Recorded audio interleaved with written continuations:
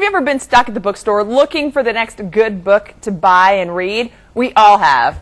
KXY4's Colleen O'Brien is here with a cool click this morning that will ease that process. Hi, Colleen. Hello. It's so difficult to find a good book sometimes, isn't it? This is probably the quickest way to pick out a new book, unless you have friends who are avid readers. The website is long, so listen up. It's whatshouldireadnext.com. That's the whole URL, so check out the homepage. It's very simple to use. All you have to do is type in the name of the book you just finished, or perhaps one that you'd like to read. So, Kalai, why don't you give me, what's your favorite book? I'll search your favorite book and see what you should read next. Most recently, the book that I love was The Glass Castle by Jeanette Walls. Okay, so we'll do The Glass Castle, and I'm going to search it.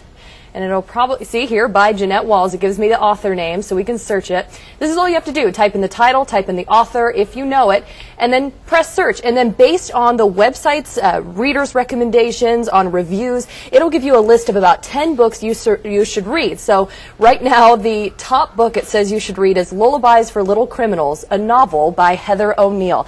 And then you can either go to the U.S. or the U.K. Amazon. Of course, we want to go to the U.S. Amazon and read more about the book, see how much it is, and order it if you'd like. So it's really easy. Based upon the books that you enjoy to read, search them and it'll give you a list of what you should read next. Now, the website is also partnered with Chance Exchange, which promotes free cycling. What is it, you ask? Well, it's a way to get rid of stuff you have for stuff you want. For example, old books you've already read. So I'll explain that in the next hour.